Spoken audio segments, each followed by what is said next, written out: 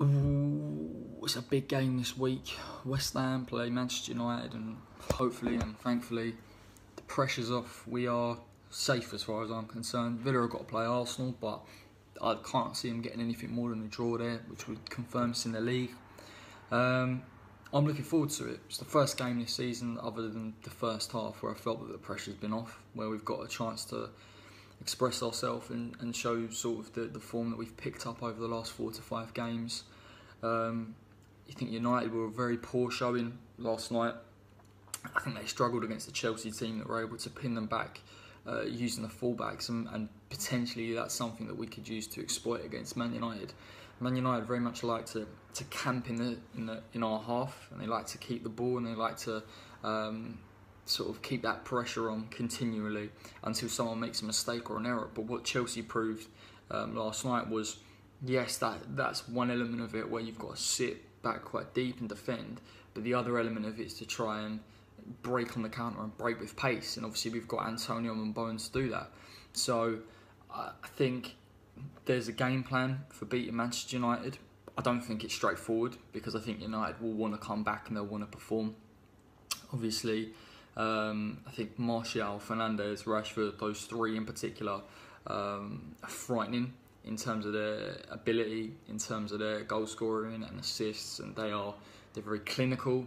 And I think potentially our midfield may struggle to contain them if they're on song. But I think you've got to try and get at them in a way where you're pressing them in the right areas and pressing them from the front, and then you allow them to have that ball in midfield where they've shown that they can't really hurt you. United thrive off a team that's willing to push, and we saw against Crystal Palace, the minute Palace started to push back a little bit and try and nick a goal, then all of a sudden the space is open, and that's when they've got Martial and Rashford to hurt you.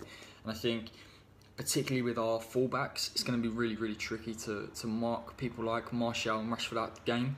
I think what Ole Gunnar Solskjaer does well, and I don't believe he does that much well, but what he has understood is the interchangeability between Rashford and Martial from the wings into the forward position.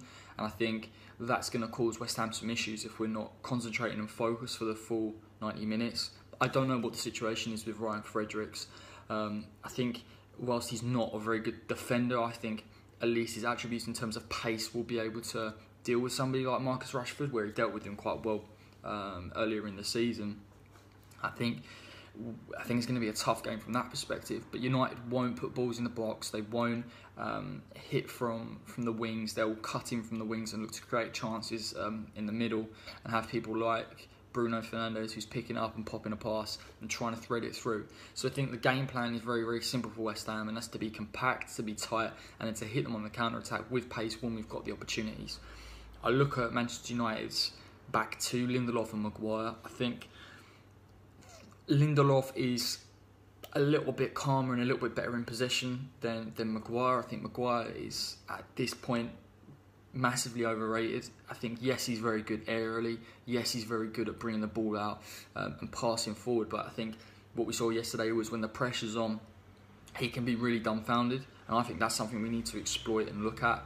I would like to see potentially maybe Allaire play up against him, because what Giroud showed yesterday was by backing into him and causing him issues and occupying him in that respect, that you take him out of the game. And Maguire's he's not very tactically astute, so by taking him out of the game, you're preventing him from really using his strengths. And I think West Ham can sort of deal with that and sort of prey on it a little bit and put him into positions that he doesn't like. And he's shown that consistently, that he's struggled in those teams where they will play the ball in behind and they will sort of try and pull him apart and put him in different places. So that's how we can beat Manchester United. The real glaring problem with Manchester United is obviously David De Gea. Now, De Gea really was nothing short of shocking yesterday. The shots against him, the Mason Mount one was basically straight down his throat, and he still manages to spill it into the corner.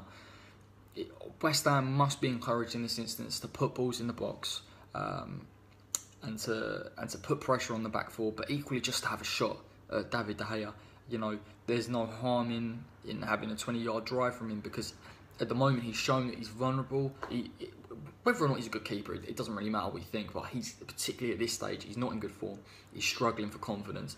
We need to prey on that and really work towards just taking a punt. And I think West Ham, albeit we have done very well and we've been very, very clinical, we don't take enough shots on goal, and that's my issue with it. And I think don't give David De Gea too much chance to set himself. Take the odd chance off the cusp, literally a volley from Antonio. We've seen against Newcastle and we've seen against Norwich that flick on Antonio in the box when no one's picked him up. He can get that goal and he can make it very, very difficult. Let's do that kind of thing. Let's put them under pressure. Let's make Manchester United work for it. There's pressures off us. You know, we've secured Premier League safety. You know, we're looking forward to next season. We've got good players back. I'd like to maybe even rest someone like Antonio in terms of, you know, he's worked very, very hard. I think he offers obviously a lot, and that pace is, you know, crucial to the way we play at the moment. But why not, you know, give him a break, or at half time bring on Allaire and try and switch it up and see, you know, who deserves a chance for next season? Because at the moment we're in that shop window where I want to see who wants to play for the shirt next season. So I'm looking forward to it. I am looking forward to watching a game finally where I don't feel like the world's kind of caving in, and we need the points. Let's just enjoy it. Hopefully we'll win. I mean, stranger things have happened. Yeah, so come on you Irons.